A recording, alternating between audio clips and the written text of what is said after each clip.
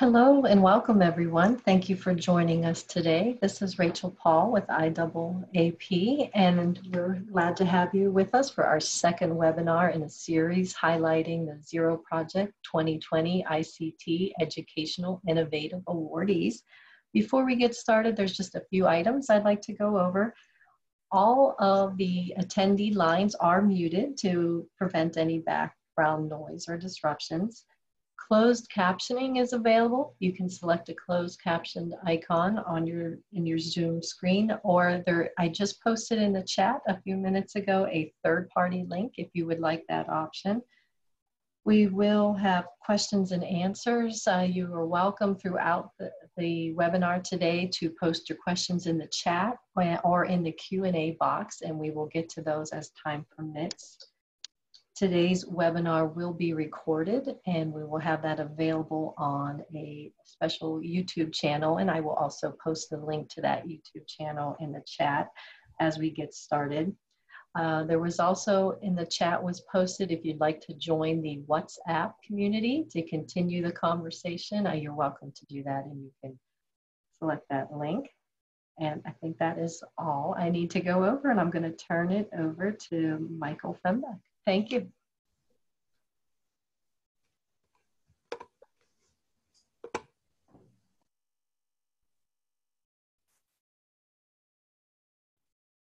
Michael, I think you're muted.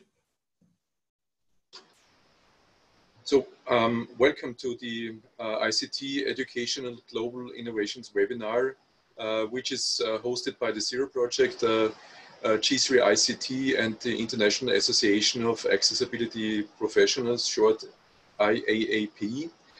Actually, it's a series that we started last week. So it's season 1, episode 2 that we're currently in. Last week, we started with a great intro by Brad Turner, who introduced the Benetech and Bookshare model. This time, as we all know, it will be Fundación ONCE from Spain, and Natalie Gonzalez and Alejandra Rodriguez Ascaso will introduce their free online training for professionals on applying accessibility guidelines. And there's a third one next week. It will be Vasilis Giannopoulos from Sci-Fi, an open source electronic game for children. So you'll see the people now on your screen that are behind this webinar. So that's me, Michael Fembeck. I'm program manager of the ESL Foundation and director of the Zero Project. It's Christopher Lee, who is the IAAP managing director. It's Ricardo Garcia Bahamonde, an international consultant who takes care of all the storytelling and writing up and summarizing and telling the story of it all. Sima Mondekar, who is from our team, from the ESL Foundation, who takes care of all the communications and social media. And Rachel, who is in charge of all the technicalities and making this possible at all.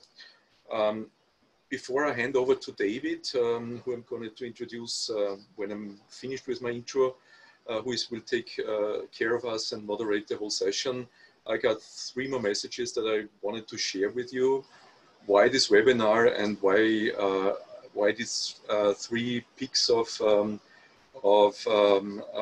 G3ict and us, why Benetech, Fundación ONCE, and Sci-Fi. Well, there's just one mission behind this whole webinar, which is we want to introduce you to them. We just want to help them tell their stories, because we think they're unique, they're extraordinary, and their stories worth telling. And it's really important to put a limelight on them and help them share their stories. That's the only reason. So G3ict and Zero Project just agreed that these 3 meet all the criteria of being really innovative, of being really replicable and scalable, and having a high impact. So these were the 3 criteria. And the only mission of what we're doing here is to help them tell the story that's the second mission, to try out new formats, to see what works, to engage with you as a community, to be entertaining, to be interactive, and find new and creative formats how to do this. Second message, we know all it's difficult times. It's the COVID-19 era. Things are getting much more difficult. It's painful. Many people are suffering. On the other hand, these times are also times for new opportunities, and challenges are met in a different way. Who had thought half a year ago that without any doubt and without any second thoughts, our tests at schools are now online? Just my daughter is sitting one level below me, one floor below me, is taking an online test in a university. Just 6 months ago, nobody would have said that's possible or that's feasible. Now it's happening. Nobody else is second guessing this anymore. Who would have thought that working home based is not a new normal? It's happening. So, and these are all opportunities. These are all opportunities for becoming more accessible and more inclusive as a whole society. My third and last message, with the Zero Project hat on, we are now currently in our last days of this year's call for nomination, which is on inclusive employment model and ICT. So there are 3, 4, 5 more days where we're open. So please take this opportunity. We got already great nominations, but there's always room for more. So if you have something that you think is worth nominating that should get an international limelight, then it's now or never. So come forward and make your nominations. Contact us. We guide you through the nomination process if needed. And we see the outcome. There's a lot of opportunities if you're getting selected. One of is being included in a webinar with G3ict and Zero Project, and there will be much more opportunities that we hopefully open up for awardees of the Zero Project in the future.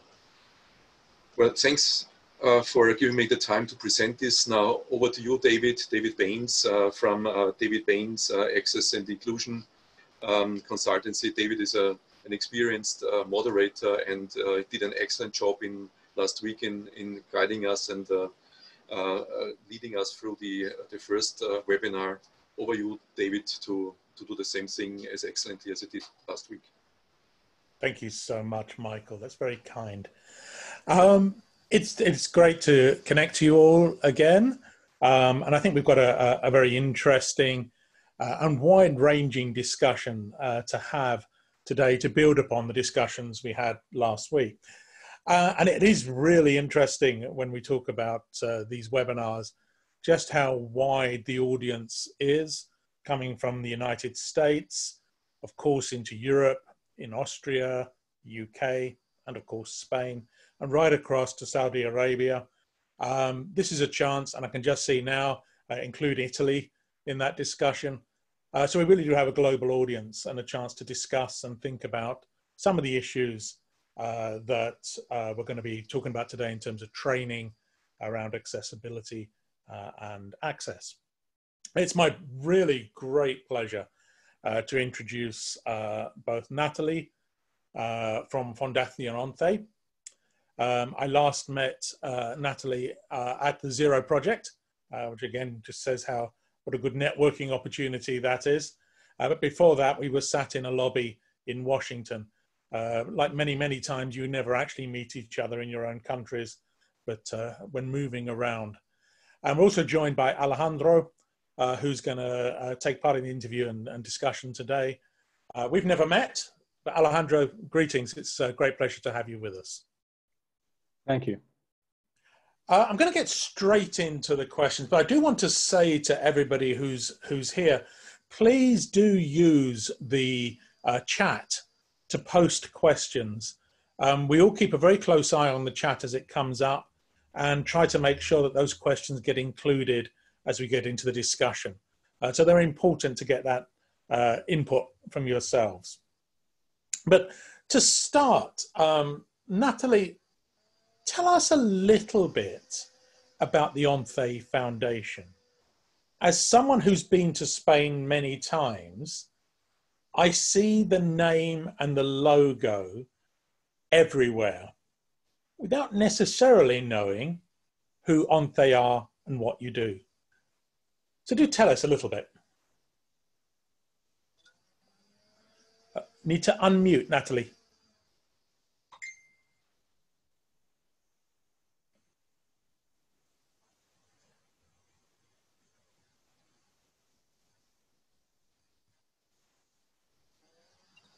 Natalie, you're muted.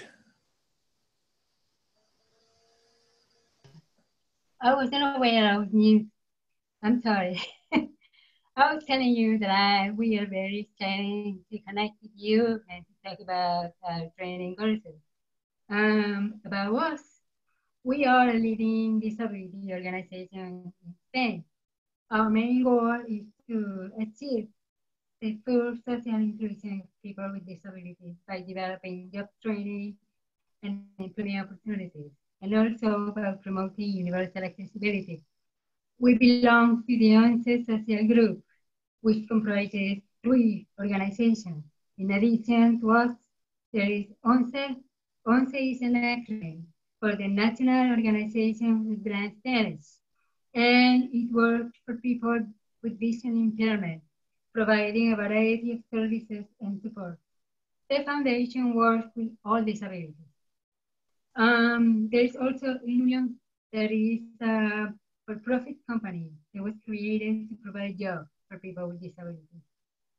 The ONCE social group as a whole provides employment to 70,000 people, of which 58% have a disability.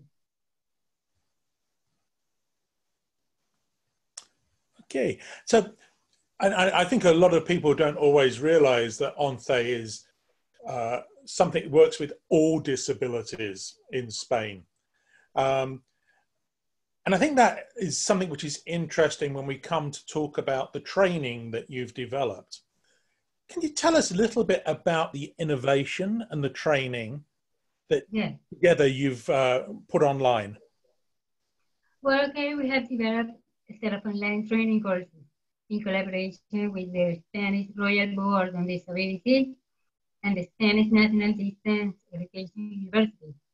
The Royal Board on Disability is an independent body that is attached to the Ministry of Social Rights.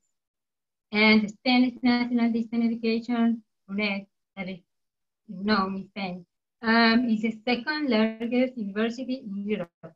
It has about 250,000 students enrolled, of which about 8,000 have a disability. We offer 7 courses, which are the following. So far, we are adding courses every year, but right now we have 7. Number 1, human-computer interaction.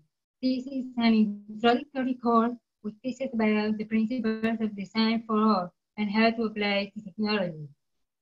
Number 2, ICT accessibility in public procurement. This is training about the European standard EN 501-349, which is the equivalent of the American Section 508. I'm sure you all know it. For us, this course is very important because a lot of people have trouble understanding it and don't know how to apply it. Number 3, accessible digital documents. This course is about creating accessible documents such as PDF, Word, PowerPoint.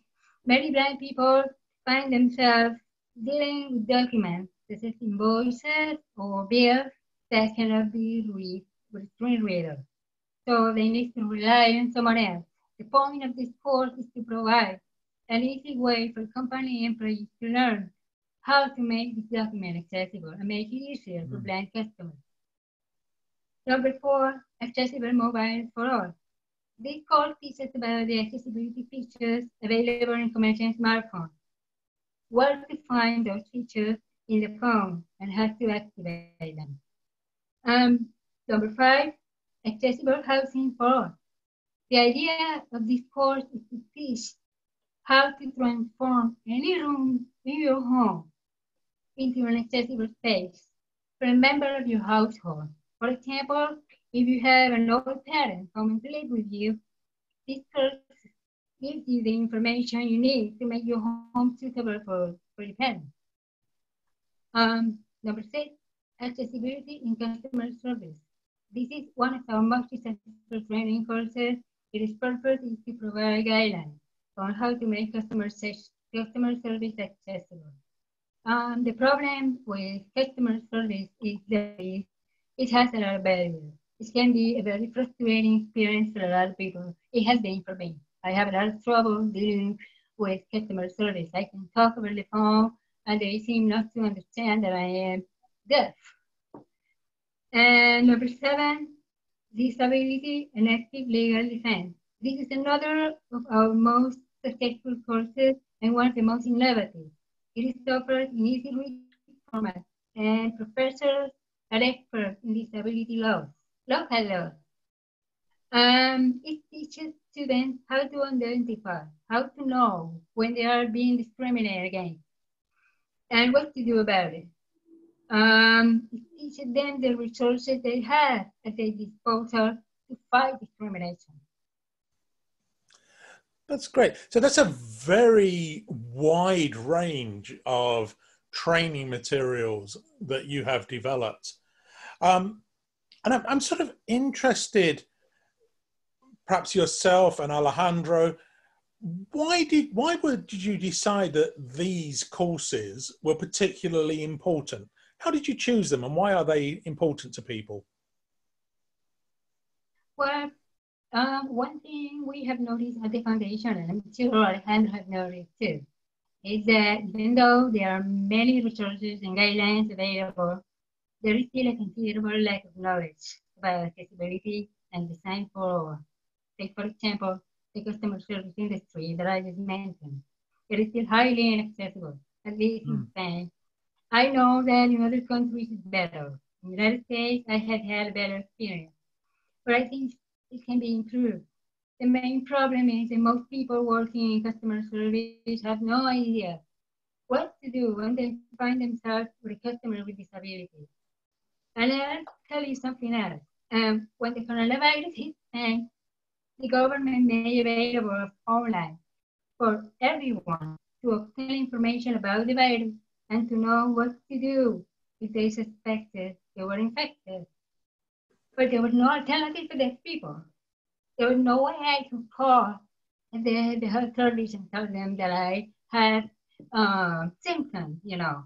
I think it's been, everyone thinks everyone is the same, and it doesn't occur to them that someone who is deaf may also be infected with the virus. People don't think, oh, let me think, oh, maybe there's someone deaf, or maybe there's someone blind. They don't think in those terms. We're trying to change that reality.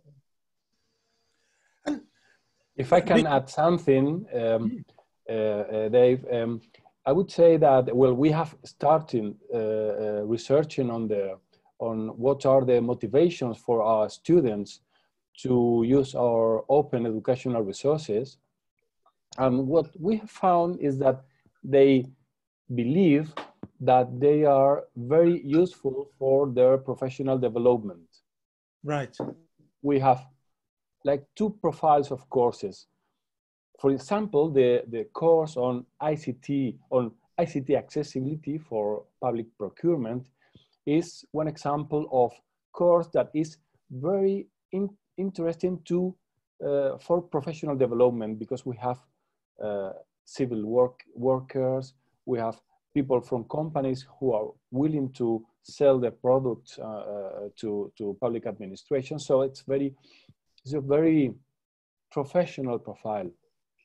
On the other hand, we have some courses, for instance, the one on Foundation of Accessible Human-Computer Interaction, which is a very high level of many people are motivated because of the professional application, and at the same time, we have detected that it is also very interesting for lecturers, for teachers who want to address their students who have accessibility needs. But it's we have noticed that there is a teaching interest in these courses. And of course, they are also interesting because they are free. From 10 to 14 of our students say that it's attractive because they are for free. But on the other hand, for example, the course on ICT public procurement, more than 70% of students say that this will help them to improve their professional careers. And it's very interesting that you say how the materials you developed are not just being used by one person at a time, but lecturers and teachers are using them as part of a blended learning approach, drawing upon your resources. But how many people have used the resources? Do you have some idea of how many people in total have used the training you've developed? If you mean students, we've had over 12,000 students enrolled in the past 4 years. These courses began in 2016. Not all of them at once. We have been adding them around the years. And about 13% of those students complete the course they selected. Regarding organizations, I don't know how many have actually used the course, but we have been approached by several companies interested in some of the courses, particularly accessibility in customer service, which is a good thing. Also, some smartphone developers and service providers have shown interest in the accessible mobile phone course. They have a lot of employees dealing with customers asking questions about how accessible their phone they're selling is, and they don't know what to do about it. So this course might help them understand the product they are selling, you know. Also, we have students who are independent consultants and owners of small companies. But I think, like Alejandro said, we need to analyze it further. And was it important to have the materials in Spanish?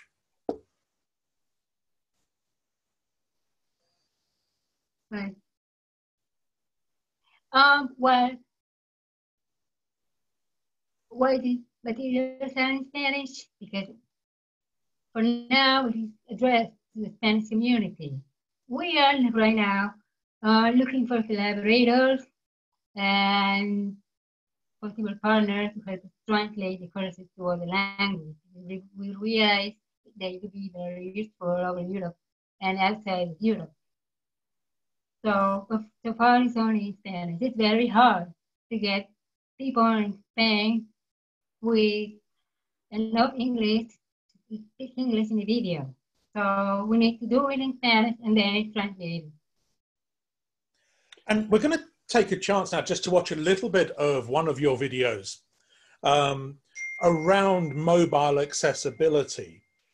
And one of the interesting things I think we can pick up from watching this video is it's available on YouTube, and you've provided subtitles, captions in Spanish.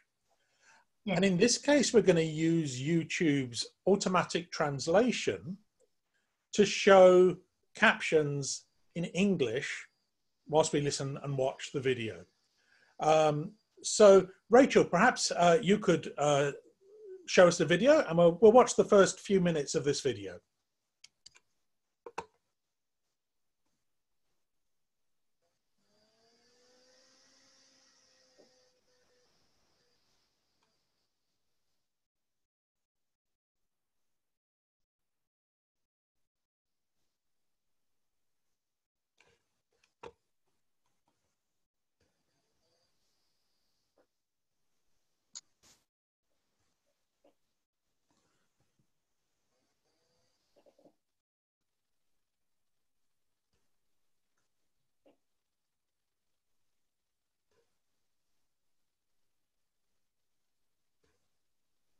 Do we have Rachel there? Oh, Rachel's back. I apologize. I think my internet went out. Are we ready for the video? We are ready to go. Okay. Ready and raring.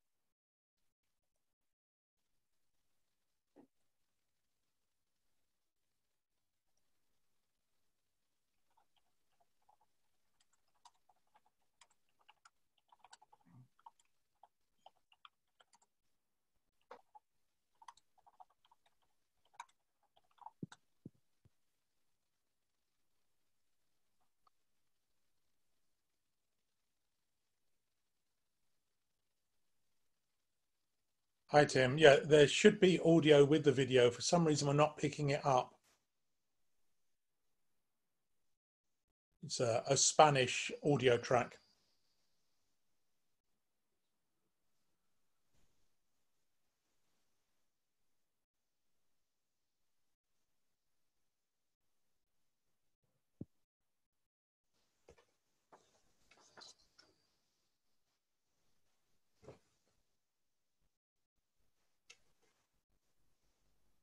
Was the video not playing, David? What was We could the see issue? the video, Rachel, but we couldn't hear the soundtrack at all. But let me ask a couple of questions. Oh. Just and perhaps Alejandro, these may be questions that you may be able to help us with. Why did you choose to do this as video rather than text and graphics? Why was video important as the medium? Well, it's we are using a standard, let's say, template or for our instructional design. It contains video. We love videos. We think videos are useful to motivate, but we are not using only videos. So right. We try to use short videos. There are some works in the literature saying that videos shouldn't take more than 6 minutes because otherwise people will distract. And we try to use 5 minutes to 10 minutes videos, but we also have text because in the text we provide the details. We only use videos to share the highlights, to attract people, but all the details are provided in the text. Then we have different types of quizzes, and then we have peer-to-peer assessment activities. So Okay, that really people learn by seeing what others have produced and also applying rubrics to evaluate. And it's also well studied in the literature that you continue learning when you evaluate others. And so we have text, videos, and all the kind of learning activities. And very interactive, by the way you're describing it. Yes, we need to engage students. People don't have much time to devote to open learning because they are at the same time they are working, they are studying, they are living, and then we calculate that they can devote like 3 hours a week to the learning with us. So we try to keep them very motivated. And on the top of that, we use forum. We also keep our forums very active. We love participations and they add value to our courses. So, and we know that these forums are attracting and are engaging students. I mean, one of the things, I mean, we looked very briefly there at the module around mobile phones and accessibility. Now, that is one of the most fast moving areas of technology and access. How do you try to keep your materials up to date with whatever our mobile manufacturers are announcing this week? Well, we have two kinds of videos. We try to produce our videos with separating what are the foundations of the knowledge and the practicalities. We cannot afford to update videos every year because videos are costly. We have our colleagues at the audiovisual media and Adunet, they produce a fantastic work, but it takes a lot of resources. Yes. So we differentiate the foundations. But in the case of technology, of real use of technology, we want students to perceive how people with disabilities interact with technology, because it gives you a first impression of why accessible technology is so useful. You're right. We are using, like in the case of this video, we were using an Android Android operating system that will be out of date. But most of the features that we have been using remain. So maybe we will not have to update this video until 2 or 3 years. So it's not bad. But the main message is we ask authors when they write their scripts to keep the videos for the foundations of the learning and then deal with the details in the text or in the activities. And it was great to hear from Natalie and yourself that these are free training materials. They're open to everybody and that you're looking for people to translate. But how much did it cost to create the resources? And how are you planning or trying to sustain that in the future? Well, the training costs the foundation about 60 and 100,000 euros, depending on what it needs to be done. Half of the money is provided by the Royal Board on Disability, but we don't charge the student for attending the courses. However, they can purchase a certificate completion if they want to. It's cost 15 euros. They also have the opportunity to buy 1 credit that counts toward their GPA. It costs 40 euros. And I'm interested to know, have you got any examples or stories of people who have used the materials that you find especially exciting or pleasing? Well, the nature of the training makes it a bit hard for us to get example or success stories because some of the students are abroad. We are in Madrid. A lot of students are all over Spain, so it's kind of hard. But we have received some feedback through the forum, and there was this student who is the president of the homeowners board of the building where he lives, and he took the accessible housing course. He was amazed at everything he could do to make the building where he lives accessible. He was very happy about the course. I would also think that I would also count the success that some large companies and government agencies have shown interest in the training. I think this is very important because they're willing to have their employees learn about accessibility and design for all, and that would make a big difference in the society.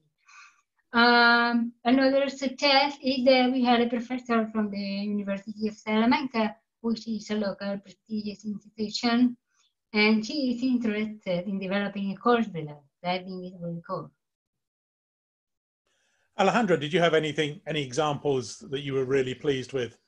Well, I'm just reading now the forum. One of my colleagues who are giving the support in the forums has just sent over a message to me. And it was a person who says, I'm very grateful for participating in this training. I must admit that the digital world presents some difficulty for me, but this course offers support. I am learning many new things that I am already applying in my telework. You must put this in the context of the current situation. Well, for 3 months, everyone has worked remotely in Spain. She is a physical therapist and she's wondering, how will I become part of this digital world? And she's happy that we are supporting her. I must add that during this period of mobility restriction, all the courses by Fundación ONCE have remained open. And I believe that it has had a significant impact. Many people who need to do this transition to the digital way of living. And I think that's interesting. Another area which I find important is the resilience of resources and services during a time of crisis. That may be an emergency or conflict, but in this case, it's been COVID and the pandemic. And the fact that those resources and training have been able to be maintained through the crisis suggests a strength and a resilience that is actually really important to learn from. In a moment, I'm going to ask Rachel if we could perhaps see a second video, maybe the short video on customer service. Rachel, if you can get that one ready for us. And Alejandro, if we don't have any sound, maybe you could just tell us a little bit about what's happening on the screen if there's no sound there. Sure. But before we do that, and whilst that's being set up, where do you want to take this idea, this innovation in the future? What's next for the accessibility training you've created?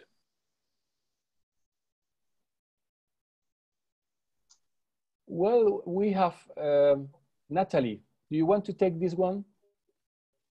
Yeah. And I will complement. Thank you. Well, I chose that training. The video, are you going to show it? David, are you going to show the video? In a moment, we're going to show the customer service video, the short one. I'll let you answer this question Okay. first.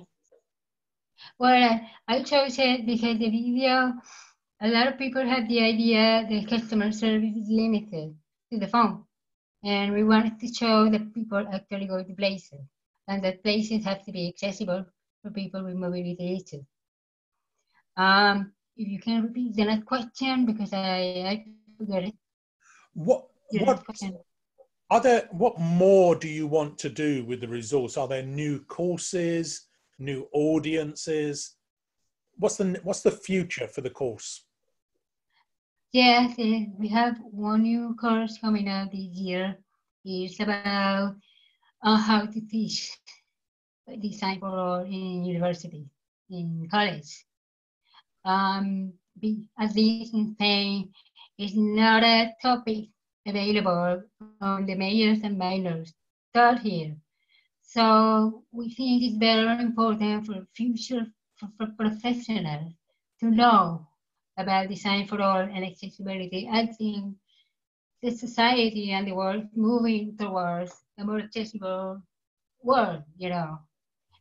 For example, take for example Zoom. It's a great platform for communication online, but captioning is not available in Spanish, for instance. We use Zoom for the Foundation event, but we have to hire someone to come actually type down everything people say because it's not available. So we want those professionals to know that when you make a product, technological product, you have to think of accessibility for everyone, not just from the people of your language. You know, you have to keep it open for everyone. That's more or less the point. Yeah. I'm not sure if I got my point across. I would like to add to that a couple of things.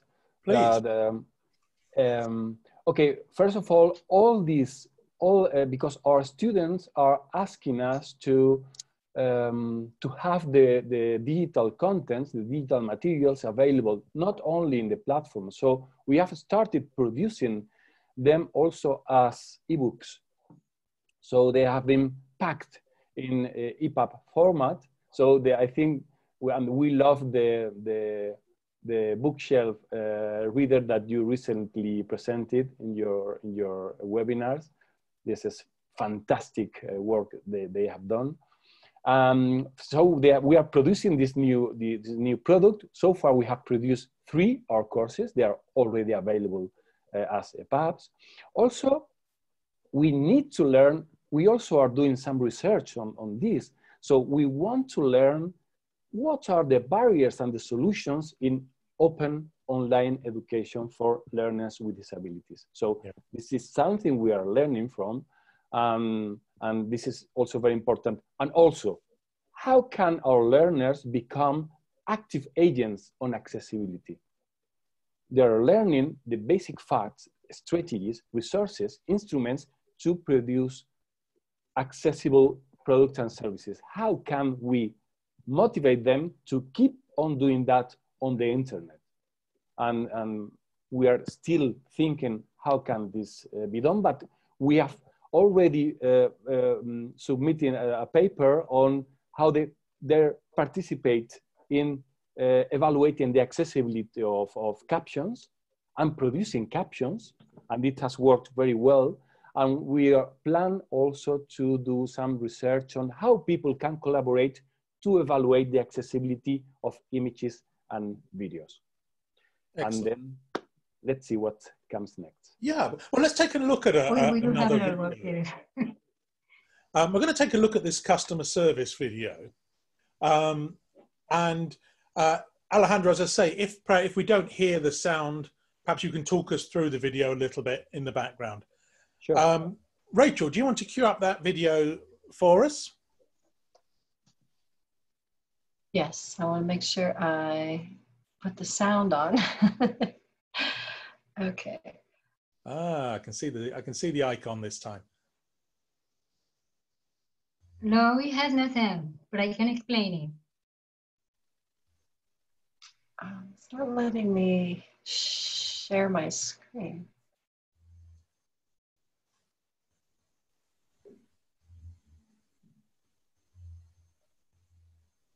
Oh.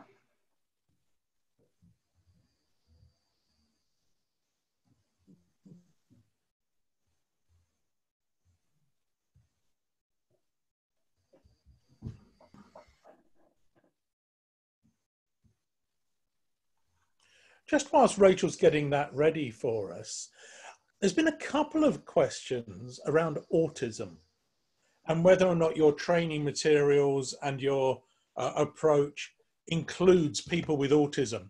Can you tell us anything about that?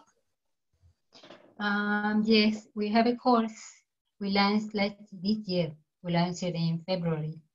We give the opportunity to students to take it in easy read format. But it's not about autism. It's about what to do when you are discriminated against. So right. Someone with autism can see and understand the course by selecting the easy read mode that is available. There are two modes, easy read and the original version in Spanish. In Spain, we have a law, a standard on easy read. So we apply it to the course. We are very, very happy for this course because a lot of people has received a lot of students, more than we expected, near 1,000 students. And it's being available in February. So it's a lot of people. Okay, Rachel, are we ready to show this one? I think I am. Thank you. Okay, go for it. Go for it. That's what I say. Okay. Here it comes.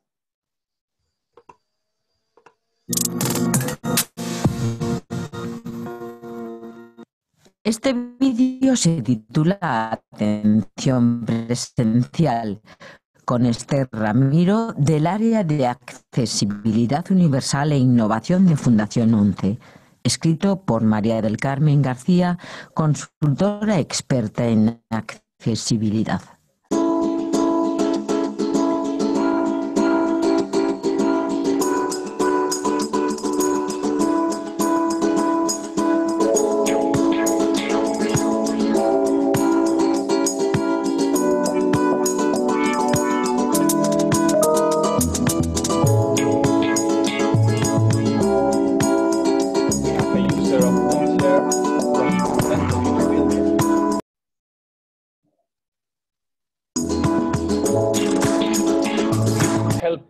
Because the doors are not automatic, I look like a bit heavy.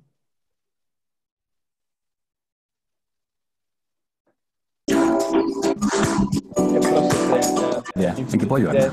Venía a la entrevista de selección. Ah, pues mira, las entrevistas son aquí en el pasillo, pero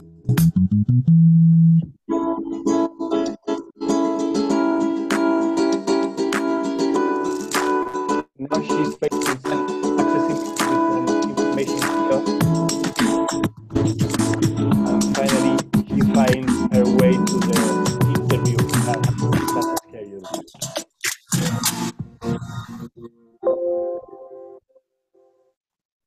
Hey, thank you very much. And I think, you know, we can see really clearly there some of the potential barriers in accessing a service that the woman is engaged, and some of the ways in which those have been met. And in the discussion, as Alejandro was saying, some of the things that we might want to think about, that perhaps, for instance, the weight of the door, automatic door openers, might have needed to be considered as well. So it's quite a wide range of issues from a very short video clip. Yes, we asked our teacher, or the person who was authoring this material. She is an expert, where we have like 3 experts from ONCE Foundation producing this, and what we asked them, put some elements of accessibility in customer service into this video, and this video is to trigger some activities in the course, for instance, some discussions in the forum, or a peer-to-peer evaluation activity where we are proposing students to assess what are the good things, the bad things from the accessibility viewpoint that are happening in the video, and what are the potential solutions. So this is a kind of video that is supporting material for several learning activities. And I've seen in the chat a few people just asking us, Natalie, how do they get to find the materials and to look at them and to try them out? Where's the best place for them to start? Well, you have to, materials are available on the website. Maybe I can post the website on the chat and they can get access to it. There's a website where you can get a list of courses and you can register, and then you can get access to the videos, the text, and the quizzes and exams and everything. And seem So maybe I'm going to log in the chat. add that to the WhatsApp chat as well, those links. Yes, and if you type Fundación ONCE UNED in Google, you will get, but we will type that in the chat so that it's clear. Perfect, thank you. That will be really helpful. I want to, again, just to encourage anyone, if you've got any specific questions you would like to ask Natalie and Alejandro, do please let us know in the next couple of minutes, because we're coming towards the end of our interview now. But I'm interested, I often get asked about people who would like to do more around accessibility, but don't really know where to start. What advice would you give to people as to what is the best starting place for learning about disability, access and accessibility? Well, I think the best starting place is to know about the real needs of people with disabilities, and to keep in mind that 2 people with the same disability have different needs. This is what diversity is about. And what works for one person may not work for the other. So when you are developing a technology, you have to keep that in mind. For example, I'm going to put an example of a physical situation. I go to a conference and there is a sign language interpreter, but there is no captioning. So I don't get information. I don't understand what's going on at the time. But I need to read the captioning. There is an example of when people think, okay, there'll be deaf people, I will add sign language interpreter and problem solved. No, problem is not solved. So you need to think, get out the box, think outside the box, get a broader perspective of what the real needs are. I think it's also important to keep stereotypes in check and to make sure you're not relying on a stereotypical image or idea of a person with disability. We are still seeing many solutions out there that are based on stereotypes. It is a good thing that they are becoming increasingly less common, but it's still an issue. Also, when working with technology, it is essential to understand how people with disabilities use technology. because it's different. And what assistive devices they use when, for example, they navigate a website or cell phone, and how those devices work. This is very important when you are developing a website or an application and you want to make it accessible for people with disabilities. And is there, we're coming to our last question, really, as it's really close to the end. Is there anything else you would like the audience to know about the work you've done, the work you might do in the future, and what they can best remember from everything you've told us?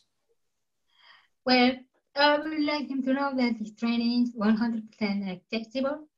The website complies with the latest version of the Web Content Accessibility Guideline, the 2.1. It's level AA, and can be accessed with screen readers and other devices. I would also like to highlight that regarding intellectual accessibility, like I mentioned before, students who enroll in the core disability active elective legal defense have the choice to take it in easy reading. The truth is that intellectual disabilities are so often forgotten, and it is time to begin doing something about it. We think this is the first time a course like this is offered in easy reading. Yeah. Alejandro, would you like to add anything? Well, not much to add, only that all our courses are currently open, they are free, and they can be accessed because of this special situation we are living throughout the world. They are open until September, and then we ask you to visit them. They are in Spanish, you know, but they are waiting for you. Use them, and we hope they are useful. I can see there's a couple of questions, particularly coming from India, which is quite exciting, and welcome. It's a great pleasure to have you here. I'm going to just suggest on the questions from India, because they're really quite interesting, but perhaps you could join the WhatsApp group and ask those questions there, because I think we're going to run out of time before we can answer those today. So please join the WhatsApp group. Perhaps Seema or Rachel, you could just post the link to the WhatsApp group again towards the end. Very, very good questions. Let me just begin to draw together what we've discussed today. The importance of training. I've been working in the field of accessibility for some 30 years. And Natalie said to me a week ago how important it still is to train and make people aware of accessibility and access issues around the world. You would believe perhaps that after 30 years of training resources, that perhaps this need wasn't so great. But I think we can see the questions that are coming up on the chat, as well as the comments that Natalie and Alejandro have made. The need for training is still as strong as ever. And I can see from what people are saying how much they welcome the training that you're offering. And I think you'll see a lot of people wanting to talk to you more about making that training available more widely. So first of all, can we just please just thank Natalie and Alejandro for their contribution today. And also, can I just say, can we also just thank Rachel and Seema and others for some slightly more complicated technical issues than usual, which they've dealt with very well. So please, our thanks to everybody would be great. Well, thank you for having us. It's been a pleasure. I do hope that we will see some of you next week in our third seminar. Next week's seminar, I think, is going to be another really quite interesting, exciting one. And is really going to revolve around developments that have come out of Greece around accessible digital games for people with a visual impairment. And I think it'll be very interesting to see what we can learn from that experience and draw that together with what we learned from Bookshare, from ONCE, and what we all know and bring to the discussion. Just want to hand back finally to Michael and Chris for any closing comments. And again, to say genuinely, Natalie, Alejandro, thank you so much for everything you've shared with us today. Michael. Thank you. Chris. I just want to thank our speakers, and David, nice job. I want to thank our captioners, and do join us next week for our third webinar, and have a good rest of the evening, day, or morning. Take care. Okay.